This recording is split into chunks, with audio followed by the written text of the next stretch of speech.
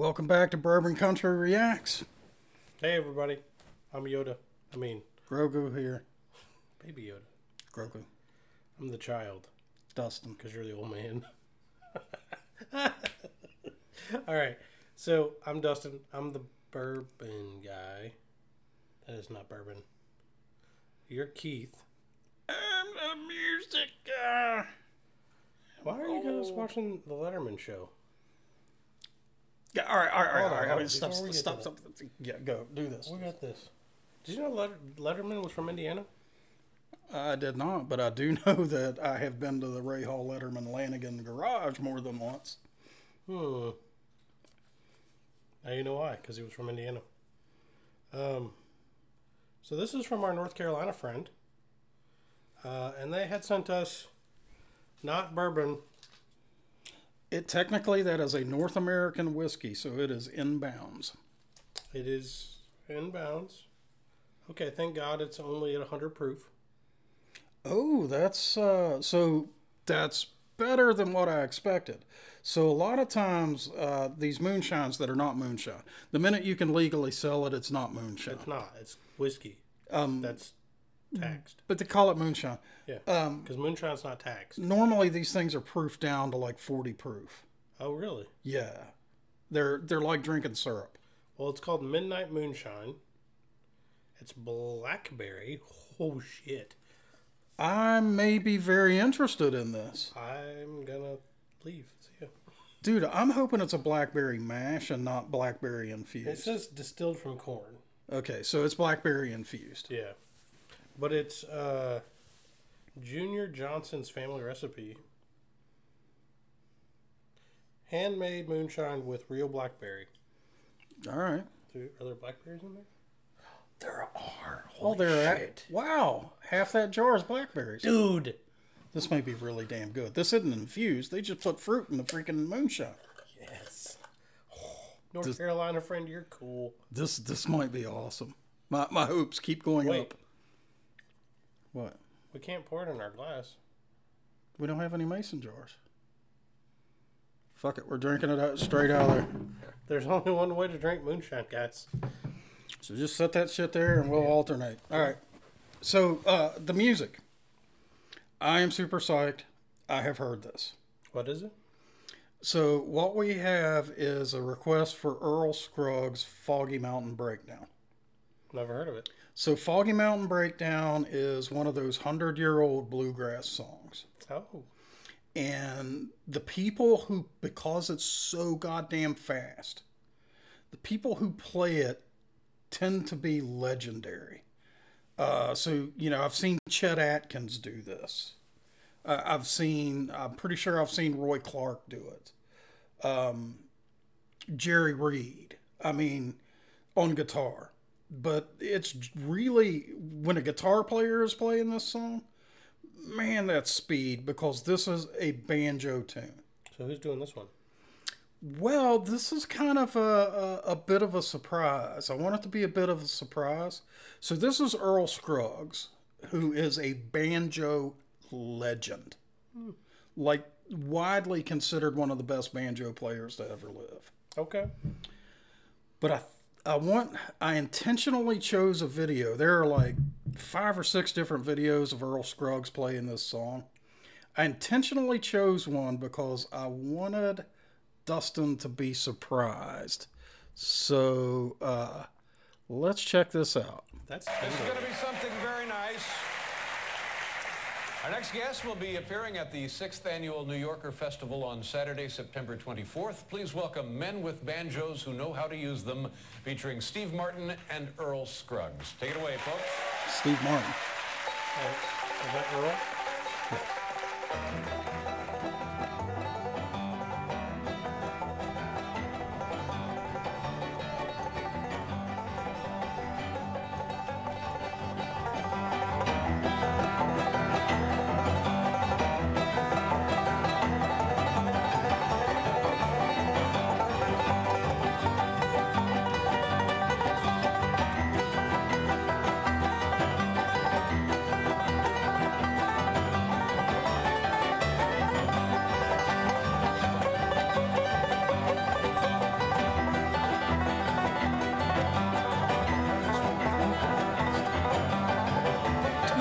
Foggy Mountain Breakdown, man.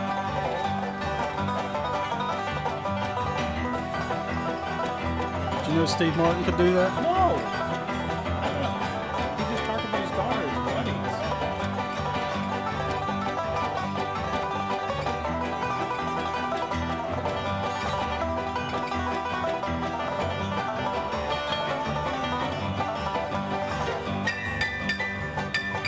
Recognize him?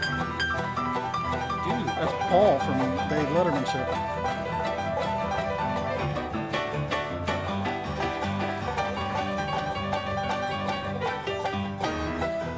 Paul could play. oh shit.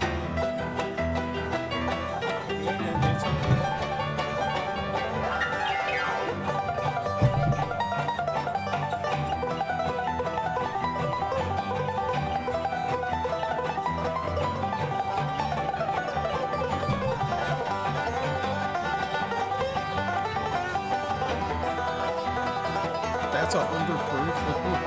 That shit would kill you. Holy fuck. Yeah.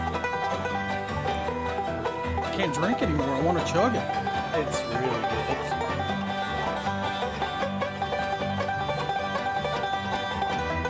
So there are no lyrics. And drinking moonshine to this song is perfect. Fucking fits. I don't know. North Carolina friend? Well done. It's got blueberries stuck in the lid. Look at those right hand screws. Imagine the calluses on those fingers. Yeah, they got those little picks on them.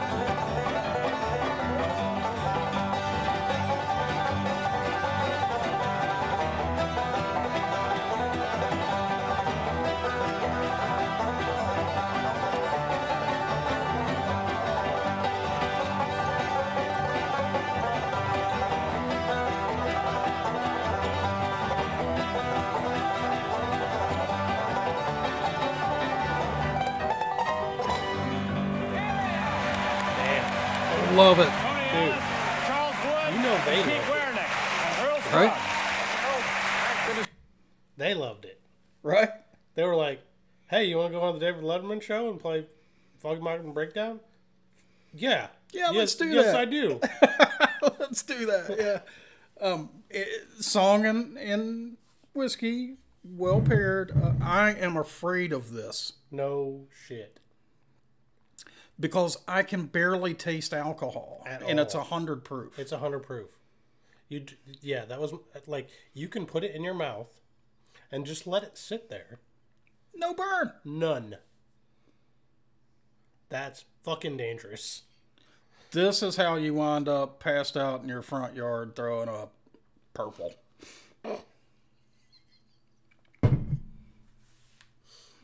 I'm not even kidding. This is how that happens. You had to throw the purple in there? Because you know it would be. It would be. And those blackberries are really subtle, but at the same time not. I can't drink any more of that. Y'all want to see Keith get drunk? Because this will do it. Quick like fast. I actually have I'm not allowed. Hey, Caleb. He's why. Yo, Caleb. I'm not allowed. Shit. So, Midnight Moon. You have been warned. This is dangerous. So flavor-wise, it's what you'd expect. It's Oh, shit. freaking berries. So, on their label. Yeah. So, this may be one of them moonshines that went legit. I bet it was. It says on the back of the label, this could also just be a good story. Few family recipes carry a jail sentence. But to Junior Johnson's family, it was a way of life. With the law on his heels, Junior ran the finest moonshine to the dry rural South. Midnight Moon follows the Johnson family's small batch recipe. It's proudly made by our very own hands and crafted with all natural real fruit. Does it say where? Produced and bottled by Piedmont Distilleries in Madison, North Carolina. So I'm going to give you History about a 95% chance lesson? Yeah. that my uncle ran that shit back in the day. Yeah. Cause he ran with, you remember the big names that started out in NASCAR? Yeah. He ran shine with those dudes. That's how NASCAR kind of got started, right? Yeah. Shiners, racing. Yep. Can I get a spoon? 4. What are you gonna do with a damn spoon? Entertain these folks. How am I? First, he's gonna open the door I'm supposed to close all the time. Oh, he didn't open it. He went through the other. But I don't know what he's doing with a spoon. I'm a little afraid. I have a better idea. A fork. A fork? It's better than a spoon. For what? Oh God. All right, I want one. Oh, now it's a good idea. Now I want one. Oh, shit. Catch me one. Oh, look at that. Holy shit balls, look at that. Show them that. See? Fork. Shit. Did you find the alcohol? Found the 100 proof part. God damn. You want this one too? Fuck no.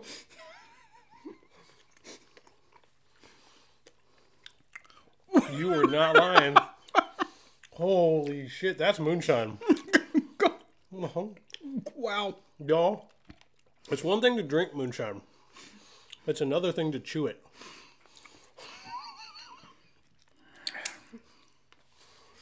Well, this might be the last video we record tonight.